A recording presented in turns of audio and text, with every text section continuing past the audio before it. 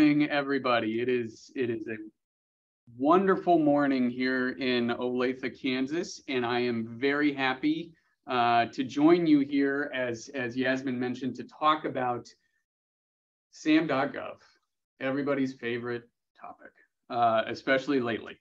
If you are a federal government contractor, I am sure you are no doubt familiar with SAM.gov and quite frankly, some of the headaches that can come from it, especially lately. But so it's a wonderful chance to join you here today to talk about this topic.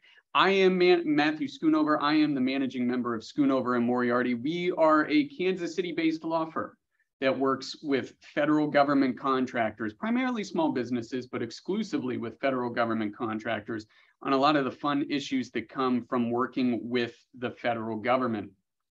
And as part of that, we do talk with folks about the importance of SAM.gov and creating and updating their SAM.gov profile in order to be eligible for federal government contracts. I will say, though, that although I am an attorney, and although this is my face on the screen here, by the way, that's what I actually look like. I was talking to Yasmin before we joined. We just moved offices this week.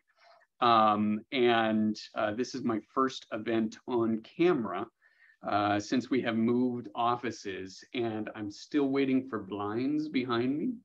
So I'm backlit right now. If you can't see me in the chat box, that's fine. That's what I look like, face with the name. I do have a light that's off to the side here that is blinding me in an effort to try and get a little bit of front light. So I apologize for that visual goofiness here. But anyway, even though I am an attorney, please don't take today's presentation to be legal advice. These are obviously specific issues for each business that may come up. And although we'll talk about some of the basics of SAM.gov here today, certainly if you have any questions, I would encourage you, reach out. First of all, reach out to Yasmin and her team. They do a wonderful job helping small business federal government contractors, including with a lot of the questions as it comes to SAM.gov. And so I'm delighted that you all have joined today, because it means that you have connected with your PTAC. And if you haven't yet taken the chance to sit down with them and better understand how they can help your business in its pursuit of federal government contracts, I do think you are missing out on a vital resource. I always recommend to folks that they sit down with their PTAC, no matter where they are in the federal government contracting process, whether they're starting out or they're established, because the PTAC certainly has something to offer for everyone. So reach out to your PTAC, reach out to a government contracting attorney. SAM.gov is one of those things that I always caution folks, at the outset, let me say SAM registration is free. And so I don't, in my practice, do a lot of actually registering businesses in SAM.gov, because I charge for my services. And I always tell folks, listen, it's something that I think you should either sit down and try and square away yourself, or sit down with your PTAC who can help you. I will certainly help with questions as they come up, particularly with regard to what some of the things that they are offering. But don't fall into the trap of paying for a SAM.gov registration, because you certainly do not need to do that. It is free. So with that, we'll talk about SAM.gov today, what it is, and essentially what's included in SAM.gov, why it matters for federal government contractors. And then we'll take a little bit of time of talking about how you set up your SAM.gov profile. And then through that process, in addition to setting it up, also keeping it updated, because there is a requirement that you keep it updated. And then we'll talk a little bit just about what SAM.gov can do for your business and how the PTAC can help you leverage SAM.gov to compete for federal government contracts. We'll also talk a little bit about the latest issues with SAM.gov. I know one of the hot topics in federal contracting right now is SAM is kind of broken for some folks, and there's nothing that they can do about it other than wait for GSA to resolve the issues We'll talk a little bit about that and some good news, hopefully, that is on the horizon here. Before we break into it, I did want to give a quick plug for our blog, govconbrief.com. On GovConBrief, we talk about a lot of these topics as they relate to small business federal government contractors. And as its name implies, we do try to keep our posts pretty brief, really just giving you the information that we think is pertinent for federal contractors or interesting for federal contractors. So if you haven't checked out GovConBrief, I would certainly recommend that you do so. I hope it's a resource for you. You can subscribe for updates right there. You can also follow the firm on LinkedIn, Schoonover and Moriarty. We will post on there our updates to GovConBrief as well. With that, let's go ahead and break into and talk about the System for Award Management, or SAM.gov. This is, when we talk about SAM.gov, again, short for System for Award Management, it is what we call the GPE, the government-wide point of entry for most federal contract opportunities. If you want to do work with Uncle Sam, you need to be aware of and you need to be on SAM.gov. Through that, it lists federal government contractors. You can go on and search for federal government contractors. That's where you will be registering your information into. That's how the federal government knows that you are a federal government contractor, and how oftentimes you'll get paid under your federal government contract. And so we'll talk about that. But SAM.gov is a very, very important website. Now, you might have heard of its predecessor, FedBizOps. Well, correction, SAM.gov actually had several different predecessors, including SAM.gov. But essentially, FedBizOps, or FBO, was at one point the GPE for federal government contracts, or for most federal government contracts.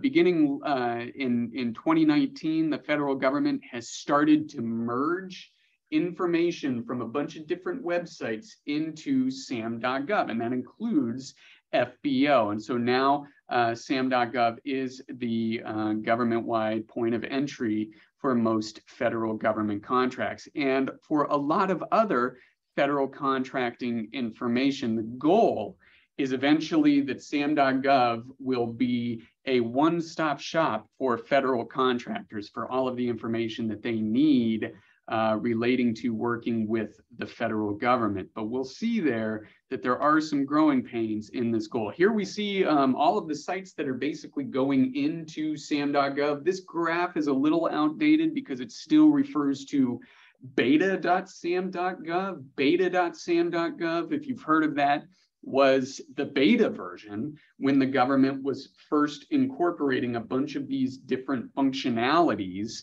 into SAM.gov. They dropped the beta, it's now SAM.gov, but we do see some of this information that is being incorporated into SAM.gov. FBO is on there, the original entity registration information from the original version of SAM. We see wage reports from the Department of Labor. We see various past performance information and exclusion information, and a lot of other things that are eventually going to be included in SAM.gov. Right now, though, we're still in that process of integrating all of these sites. And we do see kind of the latest information of where GSA is. The General Services Administration is the government entity that runs or is responsible for SAM.gov. And this is the information from GSA about where we are in their integration process as of today. We see that assistance listings and certain past performance information are included now in SAM.gov, as are wage determinations. Updated wage determinations should be available for you in SAM.gov. However, I always encourage folks to make sure that they have a line open with their contracting officer so that they are getting updated wage determinations for those contracts to which they apply, those that are subject to the Service Contract Act or the Davis-Bacon Act. you want to make sure that you are updating or getting the latest versions of the applicable wage determinations for your workers. FBO, I mentioned, bid opportunities is now included in SAM.gov, as well as some of the original entity information. FPDS, which is various contract award data, is in SAM.gov. However, I will say that FPDS NG is still up and running. It still does have contract information on that. And quite frankly, FPDS, I like that little website. If you've never been on to fpds.gov, it's a very interesting government-run website where they basically have a little Google-like search bar in there, and you can search for all of this different contract information and everything. It's a very what's the word? Primitive website, but it's endearing in its own right. So if you haven't checked out FPDS, at least for grins and giggles, I recommend that you do so, because there actually is a lot of great contract information available on that website. But in the future, SAM.gov will have more information than what it does now. Certain subcontracting information, basically funding and reporting information, if there's reporting requirements for your subcontracts, that information, which is now sent through FSRS or ESRS, is going to be integrated into SAM.gov. Past performance and integrity reporting issues, FAPIS, is also going to be integrated into SAM.gov, as well as CPARs, your grade cards for working on a federal government contract. Right now, that information is available through the separate CPAR system. Only you and the contracting folks have access to that. Eventually, that will be integrated into SAM.gov. Again, still only the contractor and the contracting folks will have access to that information. CPARs are considered to be procurement sensitive information, so that won't be publicly available, but that will soon be integrated into SAM.gov, or I will say will someday in the future be integrated into SAM.gov as the government continues to make it that one-stop shop. I mentioned that SAM.gov is the government-wide point of entry for most federal government contracts. And that is, that is 100% true. I will say it's not for every government contract. There are some information or some contracts that are posted separately, but most federal opportunities are going to be listed through SAM.gov. But beyond that, this is where the government keeps track of awardee information, offeror information. Again, this is where they go to make sure that your business is eligible to do work with the federal government by having a SAM registration in there. So we'll have your company's information, as well as, or your registration, as well as some basic information about your company. Again, this is where you're going to search for contract opportunities, and we'll talk a little bit more about that. But if you're breaking into the federal contracting, I encourage you to become familiar with SAM.gov and to understand how to search for various opportunities under there. I mentioned wage determinations. Those are now available on SAM.gov and are a very important part of any service contract, as well as various contract reporting data is available on SAM.gov. And so it is becoming more and more of an overall information repository for federal government contractors.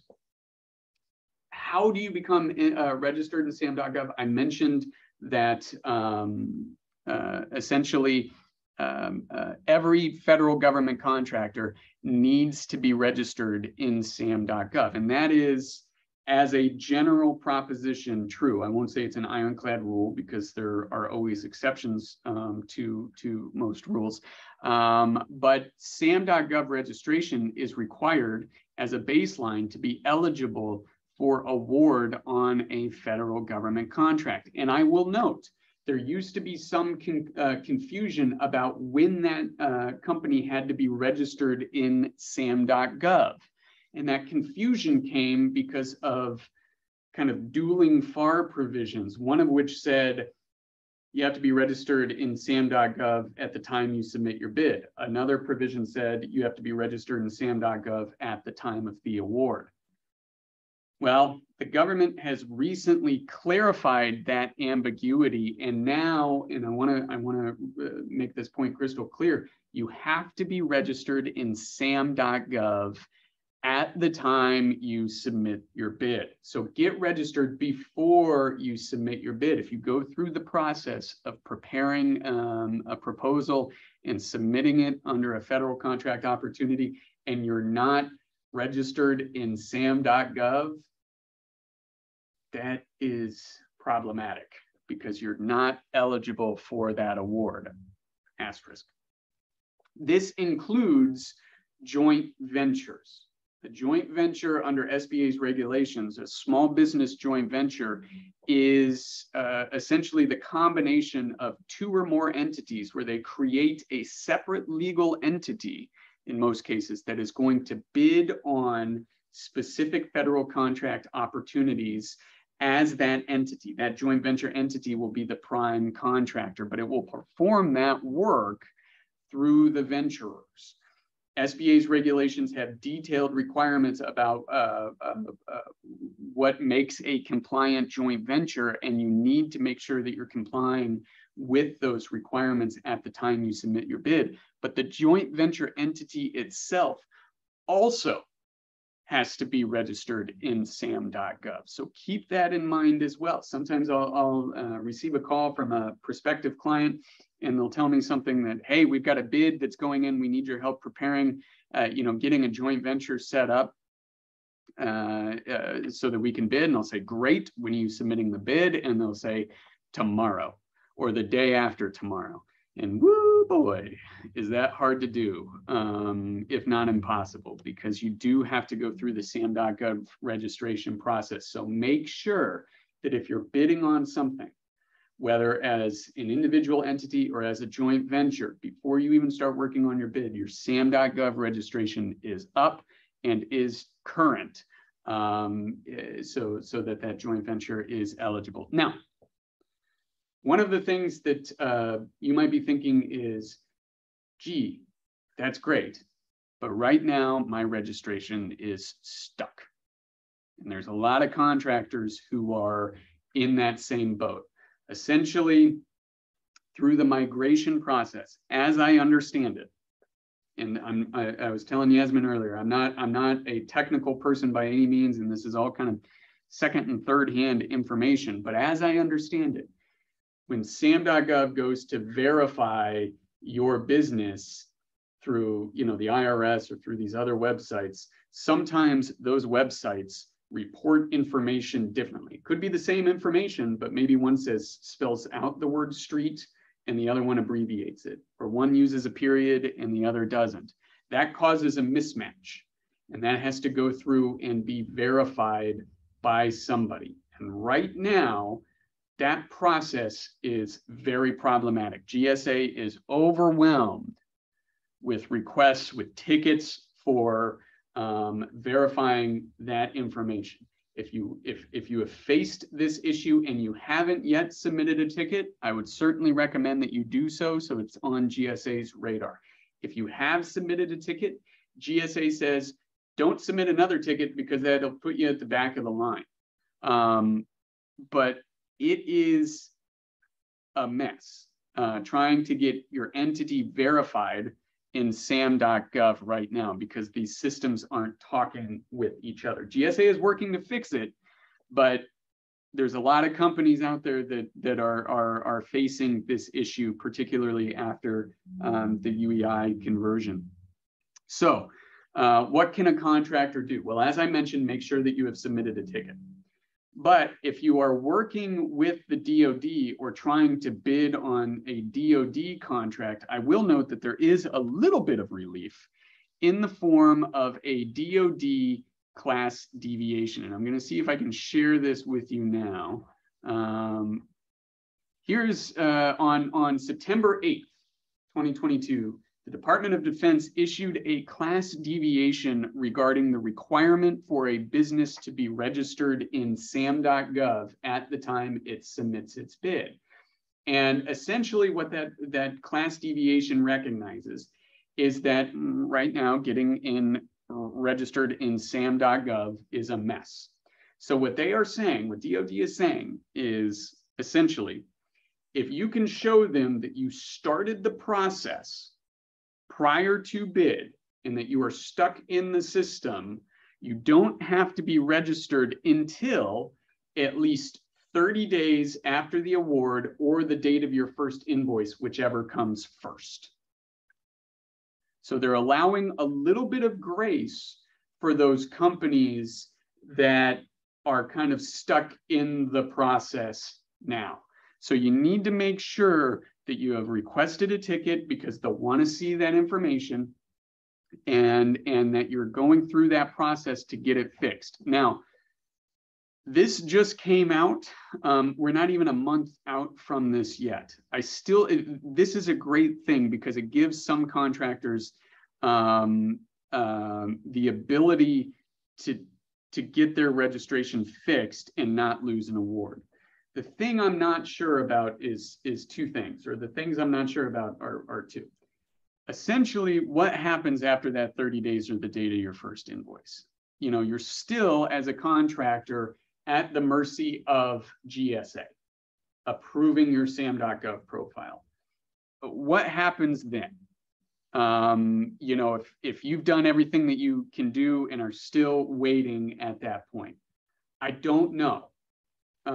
You know, again, we haven't seen this happen yet because we're still within 30 days. But there could be steps to take. I'm still kind of noodling through it. But that's one of the big questions that I have about this is what happens after 30 days if you're still stuck in SAM.gov. The other question that I have is, well, what happens to those folks who have a contract and are still awaiting payment? In order to be paid, generally, the agency will pay you through the bank information that you have identified in SAM.gov. And if you're not registered in SAM.gov, well, or verified in SAM.gov, that's going to affect DoD's ability or any agency's ability to pay you under the contract. And weeks ago, there was an article in, I want to say it was Federal News Network, that talked about contractors that were waiting to be paid hundreds of thousands of dollars by the agencies because of this, because of SAM.gov.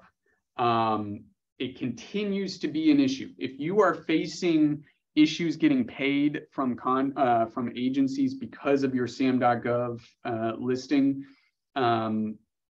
I would be happy to talk with you after this about ideas for that, but that continues to be an issue as well. And as I read this deviation, it does not address those issues. You know, both what happens next and what happens to those folks that are currently working with the federal government that are waiting to get paid. But keep in mind, I mean, overall, it's a good thing for agencies, or excuse me, for contractors, because it, at least with regards to DoD specific procurements, gives them a little relief as to the requirement to have a SAM.gov registration. It allows them to fight for another day or another 30 days after the award, more specifically. I haven't seen anything yet from a civilian agency side. There might be something out there, I just don't know at this point, but the deviation does apply to DoD specific contracts only. If you are bidding on something as, and you are curious how this might affect you, or how the requirement to be registered in SAM.gov might affect you, there potentially are some things that you can do. They might be a long shot, but you know, there's at least a scintilla of hope that maybe something can be done on that. And again, if you have specific questions, let me know. I'd be happy to talk. So how do you actually get registered in SAM.gov? Well, you got to go through another website, login.gov. You got to create login and user information there. And then you go to SAM.gov and you're going to follow the process for registering the entity. You're going to use the same login information that you used for created at login.gov. One wonders why they haven't incorporated login.gov into SAM.gov, but you know, hey, let's fight the battles in front of us. Then you're going to go through the registration entity thing, and you're going to have to indicate the type of entity that is being registered, a business and organization. You're also going to have to identify the purpose for registration, and there are several different purposes that you might select. Some have to do with grants. Most of you on here are probably going to select the ability to bid on contracting opportunities for that registration. And so that you'll go through that process to get registered, to actually start that process. Then you're going to enter your company's what is called core data. And this is, you know, the biographic information that you would think the company would have. You would have your legal name and address. And here I would note that your legal name probably should match what your actual registered name is with the state. So the company is going to get registered under state law, you know, call it Maryland law. You're going to register as a Maryland limited liability company, for example. It doesn't necessarily have to be an LLC, but let's assume that you are. It's GovCon Company, LLC is the name of your company. Very imaginative. You'll go to SAM.gov and you will register GovCon Company, LLC as a Maryland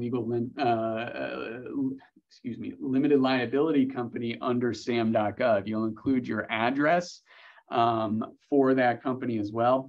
You'll need your tax ID number for that company. So yes, you will have to go through the IRS to get a tax ID number.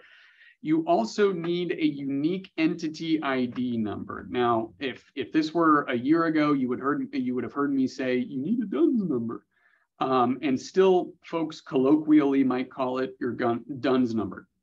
Now, though, instead of using DUNS numbers, the government uses unique entity identifiers.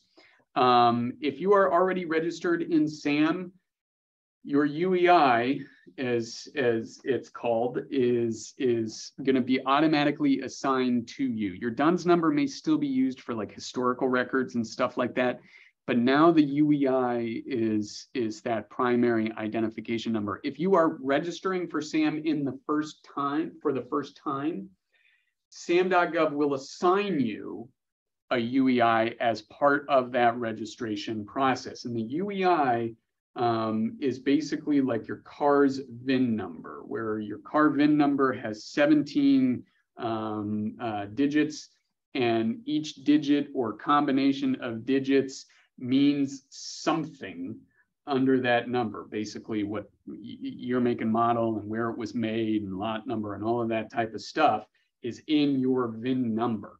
Your UEI is 12 digits, but it's very similar to that, where each digit means something in that process. It's not just randomized. There's a method to the madness in the assignment of that UEI. But you'll need to put that UEI or get that UEI number as part of the SAM registration process. If you have a cage code still might be used depending on what you're doing for the government. You'll put that in the information or in the core data.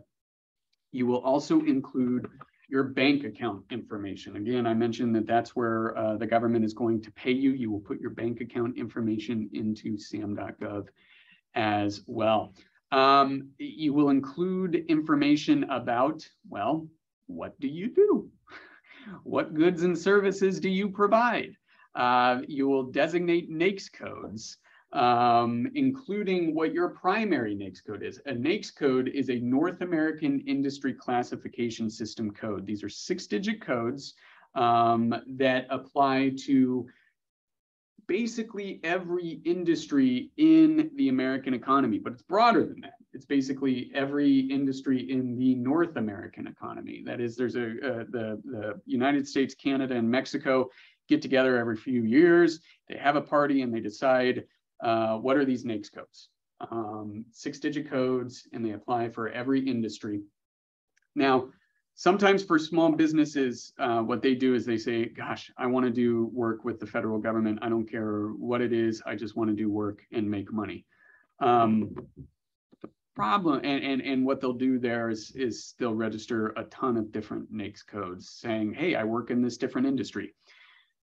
My suggestion is you want to be as inclusive as possible with what you do, within the bounds of reason. There is no requirement generally that a company have a certain NAICS code under its SAM.gov profile in order to be eligible for a specific federal government contract.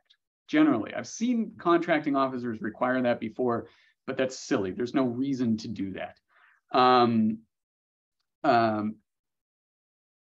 But I don't necessarily think, and this is my personal opinion, that having dozens and dozens of NAICS codes on a SAM profile necessarily conveys any level of expertise or confidence that you do something well. It's kind of a jack of all trades, master of none situation. I remember working with a client on a size protest one time, and we pulled up the company's profile that we were protesting, and they had listed on their SAM profile over 100 different NAICS codes. They were a one-person company, and they had listed over 100 different NAICS codes saying that they do work in those businesses. I stopped counting at 102, that's no joke. There were NAICS codes relating to running a religious school, running a casino, doing IT work, doing heavy construction work. Everything you could think of was listed on this SAM.gov profile. And really, what does that mean? Doesn't necessarily mean any, that the company does any work. So what I always tell folks is think about what you do, think about what you may want to do, and select a reasonable number of NAICS codes that are good for your industry. You can determine what the NAICS codes are. You can Google the NAICS code manual. It'll take you to the Census Bureau's website. You want to look for the latest version of the manual, and it'll walk you through what all of the different NAICS codes are, including a narrative description of what's included and what's not included in those various NAICS codes. And certainly that's something that Yasmin and her team can help out with, or your local PTAC can help out with. But I mentioned NAICS codes. You want to be inclusive as possible within the bounds of reason. You're also going to put information about your company's size and socioeconomic status. You'll put information about your revenues and employee numbers, and that should automatically populate your small business status under each of the various NAICS codes that you select. A word there, if you are selecting several different NAICS codes and you're wondering which is your primary NAICS code, and it's arguable that your primary NAICS code are two different NAICS codes, under one of which you're a large business and under the other one you're small, maybe select the one that you're small under as your primary NAICS code. You also have to include various information about your socioeconomic status. Your 8A, HubZone, and WOSB status now all require SBA certifications. And so that information should pull directly over from the Dynamic Small Business Search System, the DSBS system. SBA populates DSBS. That information gets pulled over into SAM.gov. So that information should automatically populate into your SAM.gov profile. For now, you can self-certify as to whether you're an SDVOSB for non-Department of Veterans Affairs work. I mentioned for now because you know, the government right now, SBA and VA are currently working out a government-wide SDVOSB verification, which will go live at the beginning of 2023. And so for every contract beginning in 2023, if you want to do work as an SDVOSB, be it at the VA, DOD, you know, wherever, civilian agency, Department of Interior, something. If you want to do work as an SDVOSB, you will have to have a government-wide certification for that from the SBA. And that information will eventually be automatically pulled over into your SAM.gov profile as well. Everybody's favorite topic, reps and certs, representations and certifications. In addition to providing this information to the federal government, you have to certify or make various representations and certifications about the company, as well as any of its owners and affiliates. And some of this information is fairly benign. Some of it is fairly intense. And it runs the gamut. You know, it might take you a few hours to fill out reps and certs. And I recommend that you read each question carefully and understand what it means for your business and answer the question that is asked. You have to identify certain things like the person's responsible for determining your prices, your business's prices, including information about other locations for your company. Talking about compliance with various regulations. And again, some of these regulations are on the intense side. So we could be talking about, you know, trade restrictions or export control requirements, other things like that. Other ones are you know, important, certainly, but not as intense, you know, where you're having to say, yes, I'm going to tell my folks not to text and drive, or you know, I'm going to not use Kaspersky antivirus software or something like that. So again, read these very carefully. A lot of them will refer to other statutes or other FAR provisions.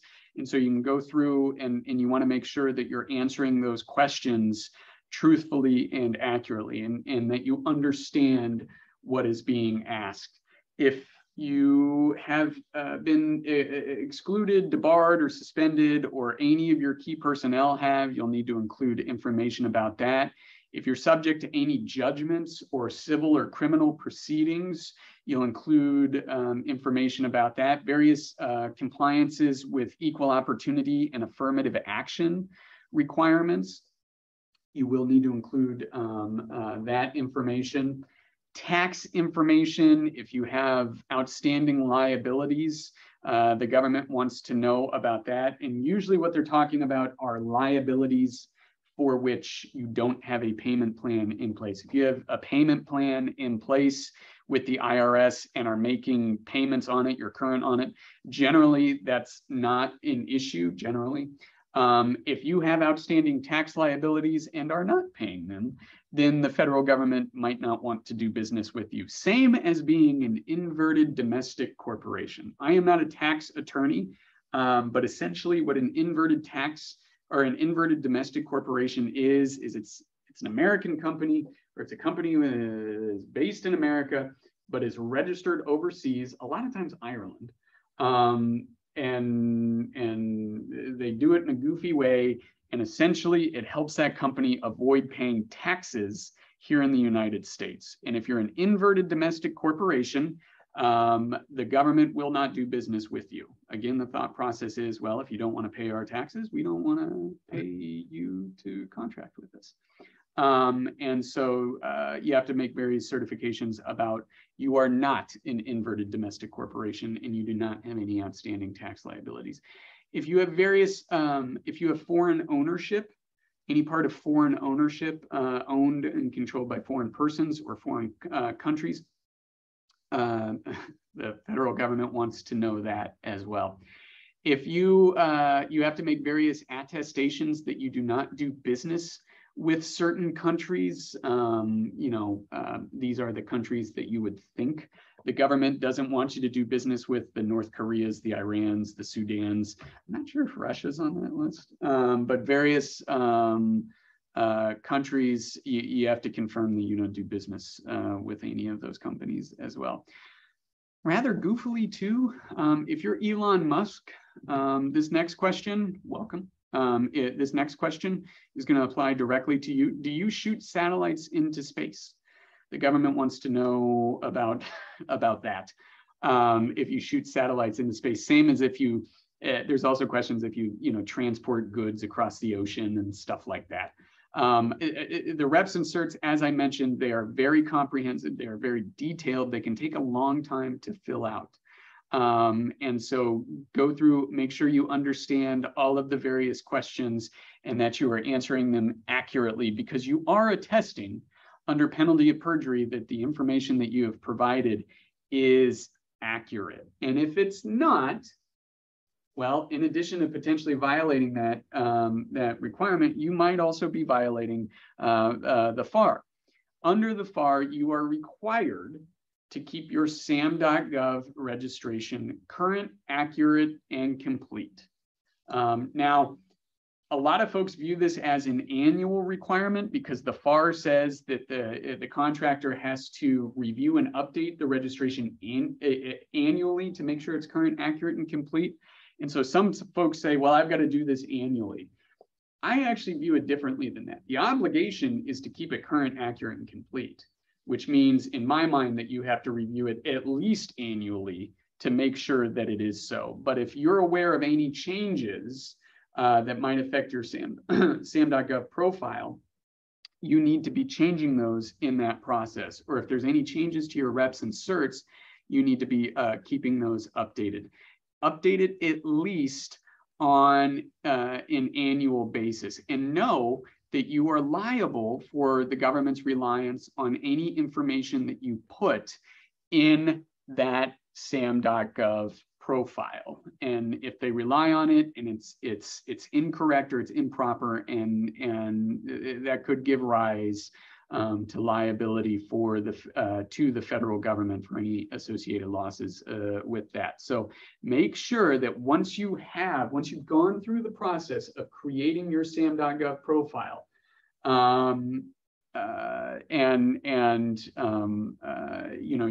you've done it, you want to make sure that you're keeping it current, accurate, and complete. Note, I do think that there are some issues with that. We talked about the GSA updates earlier. I think that continues to be a problem as you're updating your information as well. And so you might balance, well, is my information, current and accurate enough?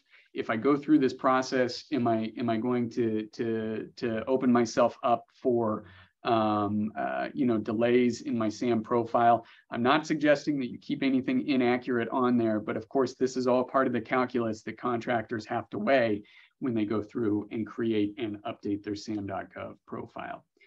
So, a few key takeaways when we talk about creating and maintaining your SAM.gov profile: start early, don't delay it, especially now that there's all of these issues with getting it registered in there.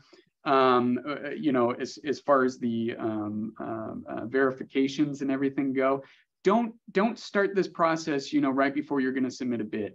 Do it even before you've got a bid identified. If you're joining us today and you don't have a SAM.gov profile, why not? It's free. You can go through that process, and then later on, once you identify contracts, you've got this taken care of. So start early. Don't delay this.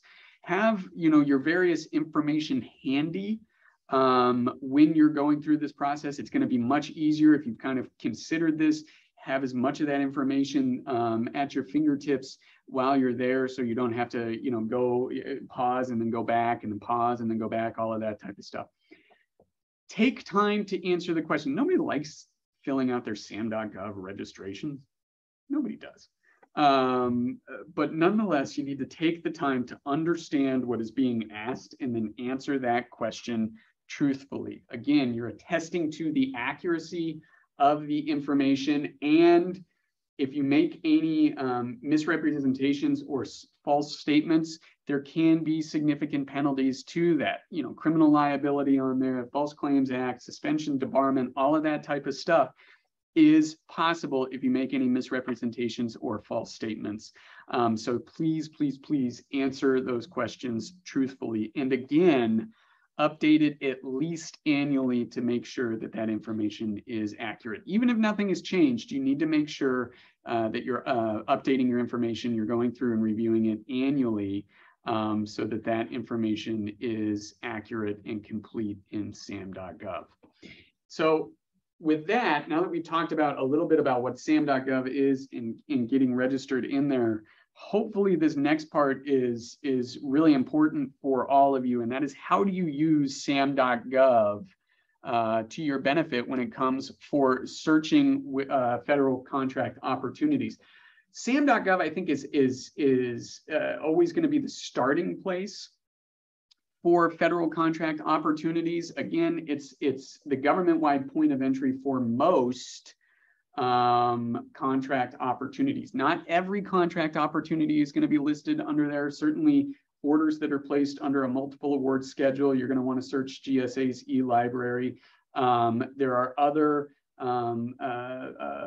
procurements that maybe go, say DIBS, you know, the DIBS system, particularly for DLA and some of these other procurements. But for the most part, SAM.gov is a good starting point for searching various federal contract opportunities. And in some cases, it might be the ending point for you too. You might be a contractor that the only things you bid on are those posted to SAM.gov. So you certainly need to be familiar with how the government posts those. Now, I will also note that even before the government posts something to SAM.gov, odds are it's searching the system as part of its market research in determining who is out there, who can do this work. Do we need to set this work aside for small businesses or for various socioeconomic programs?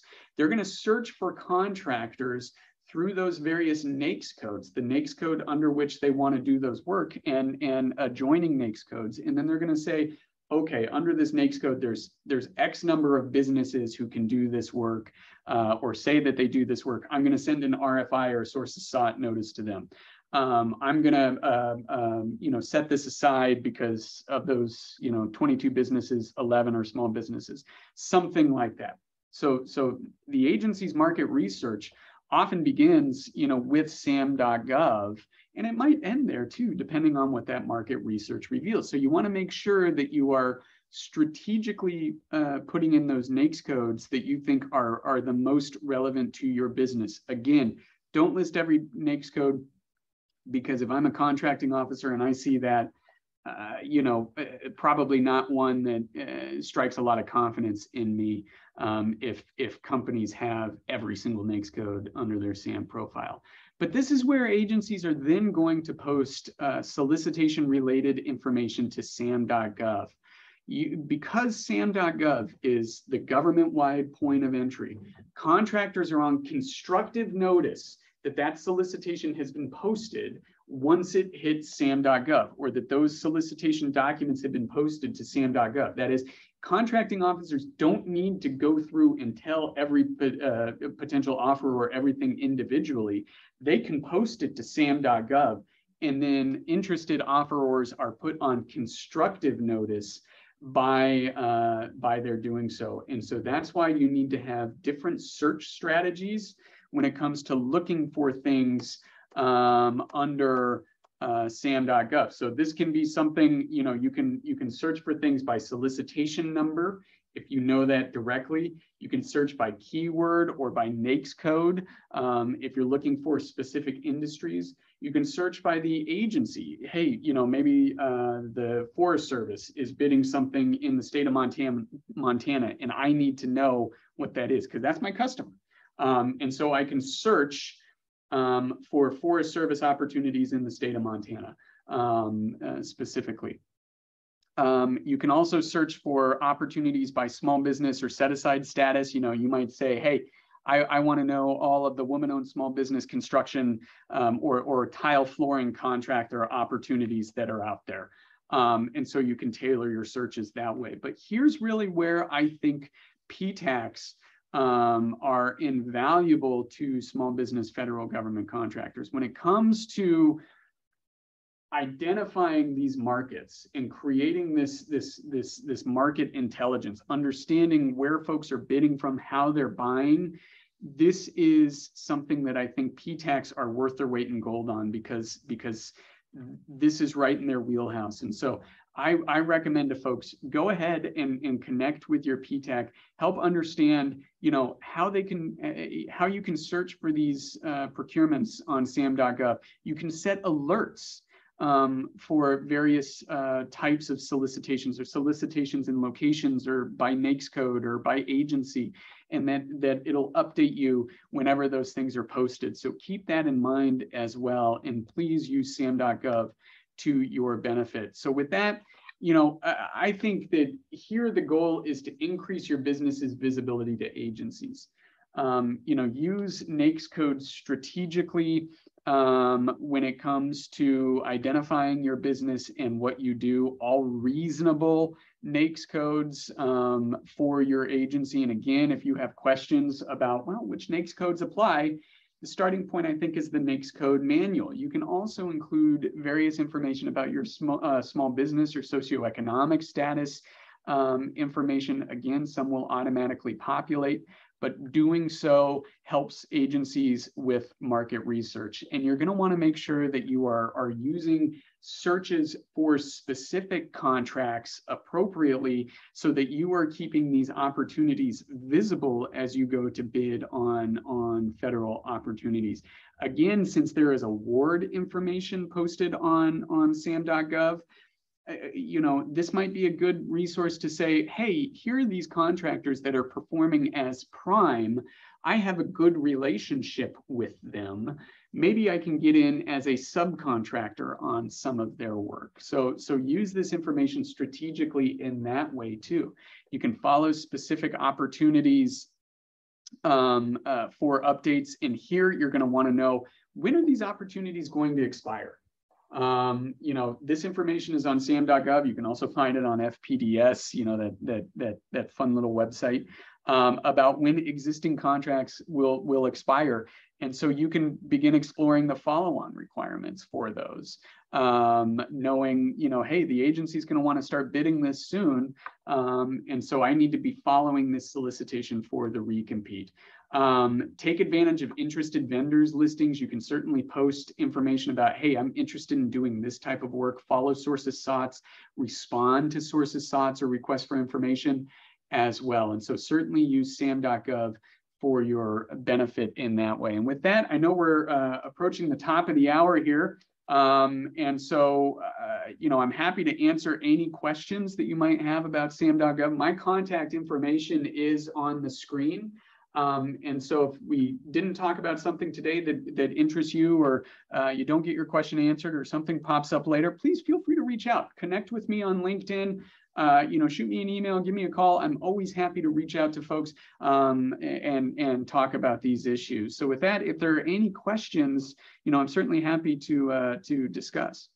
Thank you, Matthew. That was great. Very comprehensive and really incredibly important. As you said, people have been having a lot of issues with SAM.gov, and a lot of them are out of our control, even us PTAC. Yeah, I would love nothing more from a legal standpoint to be able to tell a client, hey, I have this solution for you to this problem. Unfortunately, I don't, because a lot of it is internal kind of GSA stuff. And I've thought of a harebrained idea to maybe do something. It's very harebrained. It's not frivolous, but it's very harebrained, and maybe something like that would work. But, I think a lot of times this is, unfortunately, the issue is going to be, well, we just have to wait for GSA to square it away. And until then, hope for a little grace from agencies like DOD has given us with the recent class deviation. Okay, great. So let's have a look in the chat box and see if there are any questions. You may have answered some of these already during your presentation. First one was, how long does it take to be assigned your UEI number? Not very long, as I understand that process. And Yasmin, you might know more than I do, but I think that's something that when you go through that process, it shouldn't take very long at all. I don't want to say it's, I don't want to say it's automatic or immediate, but it should be pretty quick as far as it's not an exact timeline. I don't have an exact timeline, but it shouldn't be something that takes very long. Okay, great. And yes, of course, your PTAC counselor can give you any updated information on timelines. So please do bear that in mind when you're considering signing up with the PTAC, that these are the kinds of issues that your counselor can help you with. And there only seems to be, okay, another question's come in. Are there problems specific to entities already in SAM that have to re-register this year? Yeah. Unfortunately, there are. I think I don't think this issue is really sparing anyone. And in fact, a lot of these issues are for companies that are already in SAM.gov, where when the systems go to talk to each other about the verifications with them, they're not matching up. And so unfortunately, we are seeing a lot of these issues pop up with folks. If it's affecting you, I would, certainly you want to make sure that you're talking to your contracting officer. Hopefully agencies are figuring out alternative ways to pay folks in that case. But, you want to make sure that you're talking to contracting officers about that process. Okay, somebody's asking, is there a fee for SAM registration? No, there is no fee to register or to maintain your registration in SAM. So if anybody tells you there is, that's a scam. So just be aware that there is no fee. Yep. Let's see, how do we sign up for PTAC counseling? Just log into, you would have had to create a profile to register for this class, and they would have given you a password, or you would have had to set a password. So just log back in and complete the application form that you'll see there. And then it's taking about 15 days for us to assign a counselor right now. We have a bit of a backlog because of the numbers of people wanting help. Let's see, I think I will say it's a very good thing too, because we are seeing you're in the right place. Things are, hopefully your business is experiencing this as well, but they are very busy right now with the federal government. And so, connecting with your PTAC, take advantage of that resource. That's my number one, beyond anything we talked about in SAM today, that's the number one takeaway, is make sure that you're connecting with the PTAC and sitting down with them. Oh, thanks for that, Matthew. Good advice. All right. Well, it's 11 o'clock. Sorry, we don't have any more time left, but any of your questions we didn't get to answer, as Matthew said, you can either email him, or of course you can ask your PTAC counselor and they'll be more than happy to help you. So I'd like to thank Matthew today for a great presentation. He's going to email me the slides and I'll share that with you. And I'd like to thank all of our audience today for asking great questions as well. And we hope to see you at a future PTAC webinar. Thank you, everybody. Y'all have a great day. Bye-bye.